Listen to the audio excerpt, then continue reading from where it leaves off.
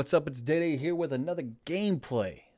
Hey, I'm going to be teaching you guys what's going through my mind when I'm playing these games.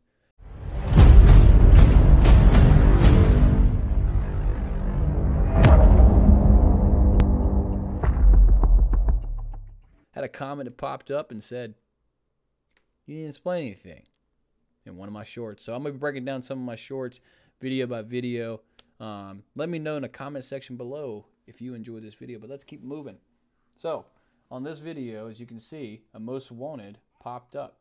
This is not necessarily what to do, it's what not to do. So we jump on the handy dandy motorcycle and we're going to head over there towards them. One of the key things to remember is in the top right hand corner you can see the most wanted. Right above it is a tiny little arrow that you can see. That tells you that they're above you in elevation. If it's a down arrow, it means they're below you in elevation. And if there's no arrow, that means they're on the same elevation as you. What we're going to do is use this motorcycle as a distraction tool.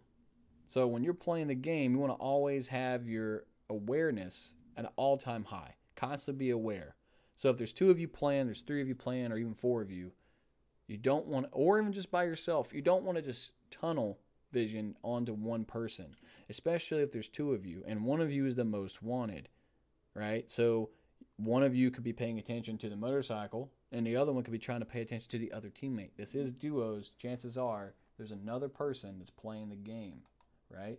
So we push up, I jump off, and I go into this building, right? So as I'm going up, see, the elevation is still above me, right? So I know he's above me on the roof. And that's exactly where I'm going to go. Meanwhile, they're completely distracted. And you'll see this once I get up top.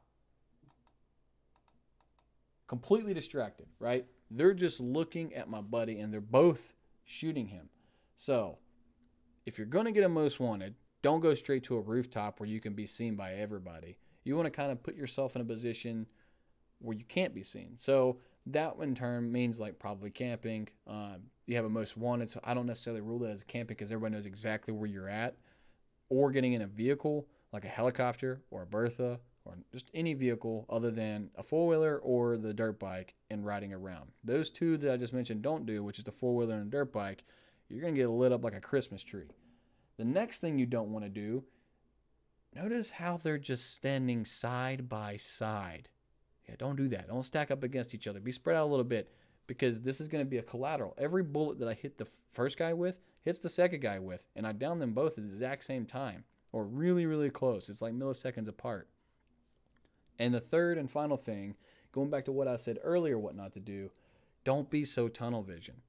Okay? You need to keep a 360 awareness. It's what we're taught in the military, so make sure you're doing that as well in a video game because it does correlate. And as you can see, easy down, easy kills. Alright guys, if you enjoyed the video, do me a huge favor. Hit that like button. Also, we are closing in on 1,000 subscribers. So if you're enjoying this video, and if you enjoy my other videos, I ask you please hit the subscribe button. It helps me out tremendously, helps me reach that goal because this community is just growing faster and faster every day. And if you want to see another video without having to go too far, just click the one right above. And I'll see you guys in the next one. Peace and love.